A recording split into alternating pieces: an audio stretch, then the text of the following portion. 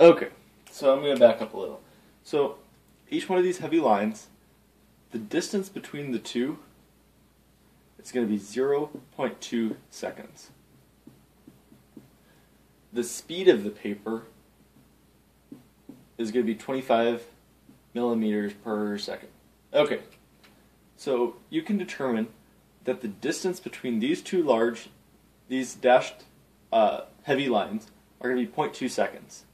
So if you look at the distance between 5 of these, 5 times 0.2 is 1 second. So each time you get 5 of those dashed lines, so 1, 2, 3, 4, 5, that's going to be 1 second. You can determine the heart rate pretty easily using either of a couple techniques. One is, sometimes the EKG papers will have either 3 or 6 second printouts.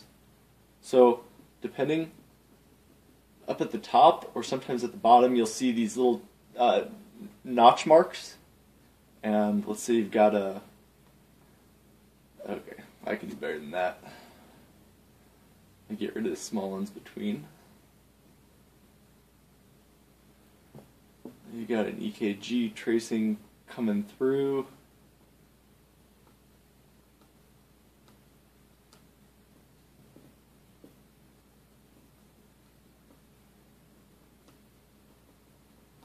Okay. Pretending that this is a larger sheet of paper, you've got these notch marks up at the paper. I'm going to say that it's 6-second printout because that's what I typically use. Everything in between, if you know that this is 6 seconds, you can find the heart rate pretty easily. So if that's 6 seconds, to find the beats per minute, well, you just take 6 times 10, and there's 60. So 60 seconds, that's a minute.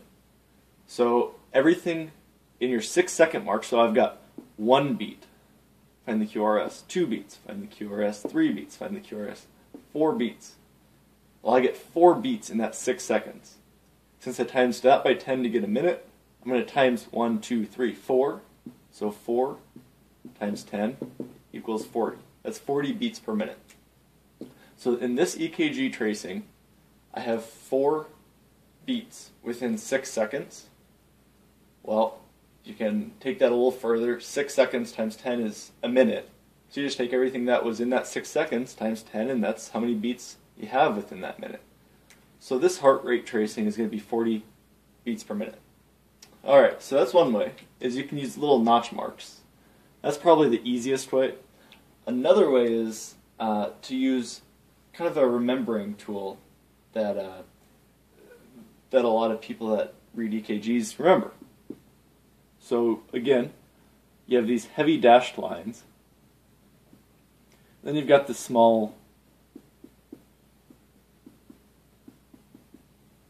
okay, and then you got the smaller lines. And I'm going to bring out the heavy lines a little more. You don't need to worry about the smaller dashed lines. It's just the heavy lines that you use for the heart rate determination. Like I said earlier, each one of those is 0.2 seconds. So the first one is, let's say I have a QRS. I can draw that better too. You have a QRS complex that's going to be, okay. Look here, the QRS complex. Here's my R wave. My R wave corresponds perfectly there. You can find it anywhere. I mean, if it's 1, 2, 3 little dashes over, you just move 3 little dashes over. But since it starts nicely on a heavy dash line, we're going to use that. And you're going to have a long space in between, and let's just say right here, we're going to have another one. Oh look, our QRS complex ended right on a heavy dash line. Makes it nice and easy. Okay, so what is this other technique? We can use little notches, or we can use this. For this one, you count the number of heavy dashed lines in between the QRS beats, so in between each beat. So if our first beat, if our heart contraction started right here on this first heavy line, so here's 0 mark. We count the number of heavy dash lines between. So here's 1, 2, 3, 4, 5, 6, 7. Each one of those heavy dash lines can be used to determine the heart rate. The first one if our next beat began right here on that next one, it'd be a 300 beat per minute heart rate. Well, we all know that if someone's heart was beating 300 beats per minute, they'd be most likely in fibrillation, possibly dead pretty soon. So 300 is not very common. But the next one is more common. That's going to be 150. So if our next beat corresponded, so if this was moved over to right there and matched up perfectly on that line instead of this one, we'd be at 150 beats per minute. Next, so our first, second, our third one over is going to be 100 beats per minute. Then finally we're going to be at 75. Then we're going to be at 60. Then we're going to be at 50. Then we're going to be at 40 to 43. So in this example, what we have is, remember, our first heavy dash line is just a reference one. So once we go one full cycle over, so a full cycle, and if we started here on that third little dash, we just keep going to that third little dash in each set. But since we started on the heavy marked line, we're going to count from there.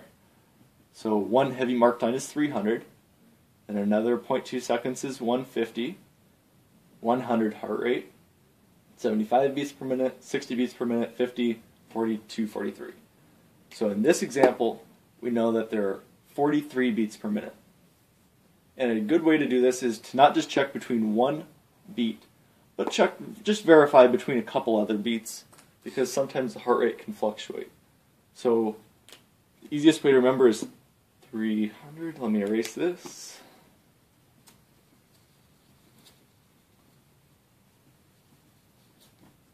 This is something that you just have to commit to memorization, but it's 300, 150, 100, 75, 60, 50, 43. And if you get much lower, I mean, you'll never clinically see stuff too much lower on a patient that's healthy. So that's our other way. You can either use the notch marks, either 3 or 6 seconds. 6 seconds, you just multiply it by 10. 3 second marks, you multiply by 20. Or you use the 300, 150, 100 method.